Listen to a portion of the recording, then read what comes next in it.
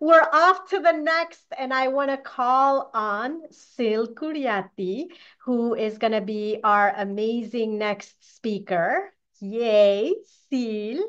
Thank you so much for being here with us, for being one of our Power Talk speakers, and the virtual floor is all yours.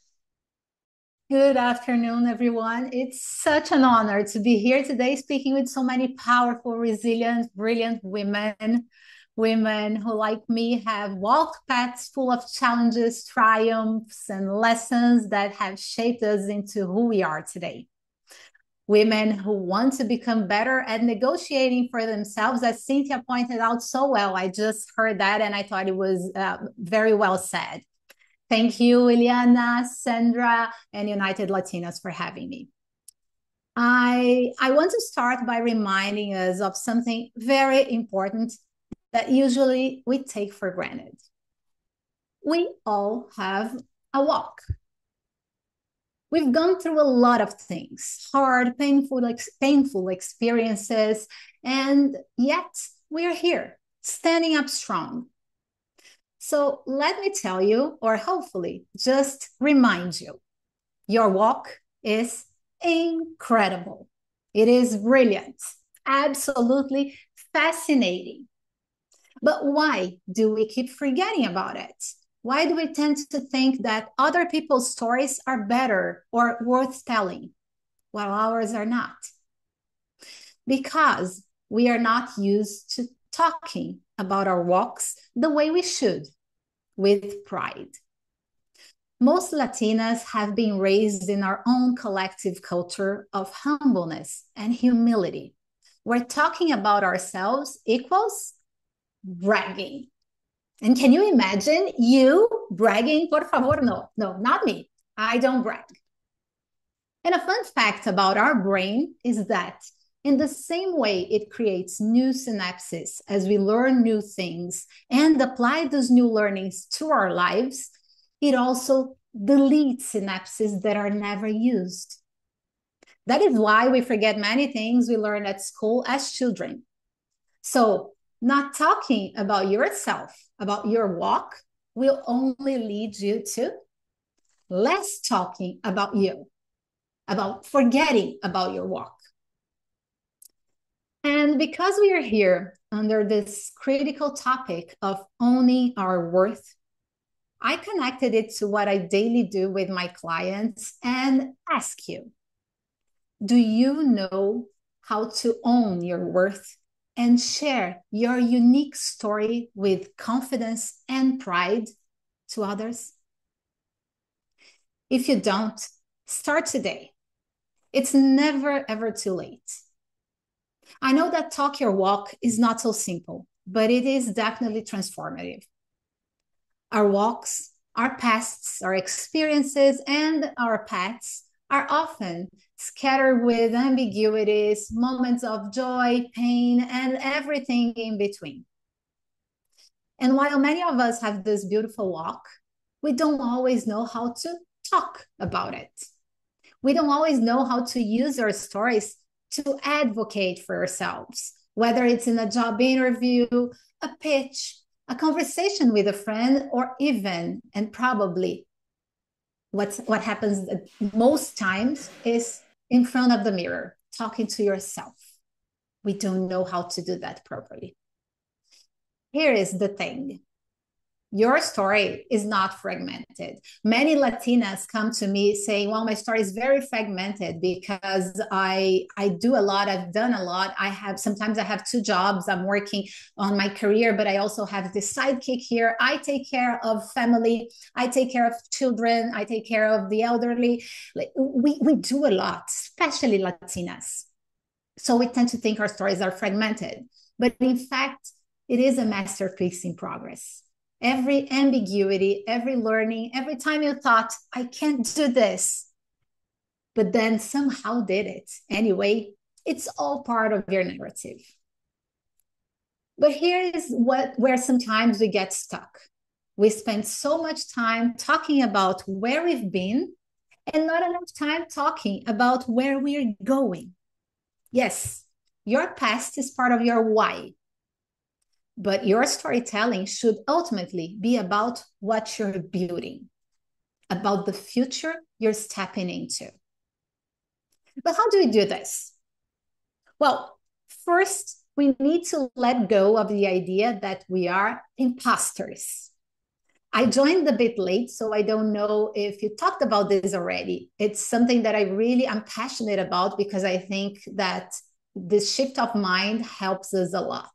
I know many of us have heard the term imposter syndrome and have used it with ourselves, which is that creeping feeling of not being good enough, like we are frauds in our own lives. But I want to challenge that notion. Imposter syndrome is a fallacy. What really exists is the imposter phenomenon. That's the expression that was coined by Pauline Clance. She never thought about syndrome. She talked about phenomenon. There is a subtle yet profound difference.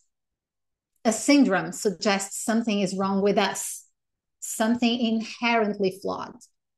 But a phenomenon, it's happening outside. It's happening in the world, in the society, not in the individual. It's a matter of fixing the system and the structural discrimination, not fixing you. It's a problem that ultimately is not ours to solve. Those who created it should be fixing it. Men. This little shift in language can change everything. By reframing the language, you open up a whole new spectrum of solutions. And that brings me to my final point today. It's a short power talk, which is the power of word choice. Ladies, we need to be smarter about the words we use to talk about ourselves, both with others and to ourselves. If you have a business, don't you try to find the best possible words to sell it to the people? That's marketing, right? We all do that very well with our businesses. Why would you do otherwise when it comes to yourself? However, our internal dialogue, that little voice in our head, can often be our harshest critic. How many times have you caught yourself saying things like, I'm not good enough, or I don't deserve this, or, oh, who did I think I am? And then you turn around and give a friend advice that's so uplifting and so empowering, as if it comes naturally. Well, because it does. You have it in you and you give it to others, you save it to others, and you do use it with yourself. Why are we so kind to others, yet so cruel to ourselves? This is a reflection that I always want to remind my clients and the women surrounding me. The words we choose shape our reality. If you keep telling yourself you're an imposter, you start to believe it. So if you tell yourself you're worth it, that you're capable, that you worked hard for everything you have, well, then you start to believe that too. Your brain is smart and wants to protect you.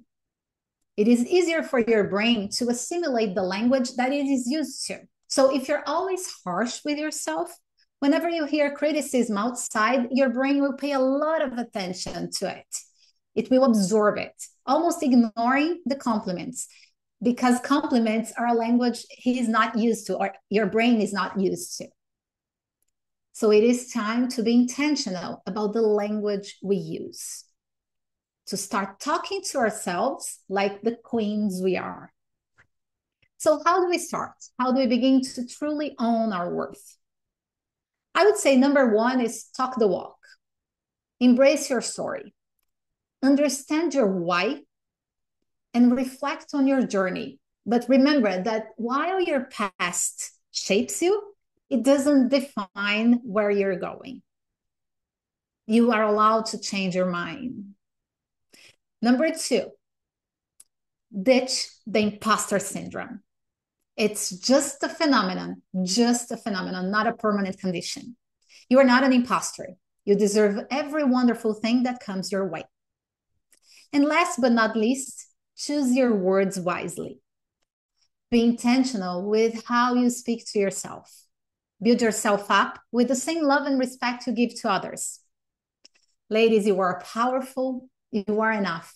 You have worked hard to get where you are, and you deserve to own every single part of that journey.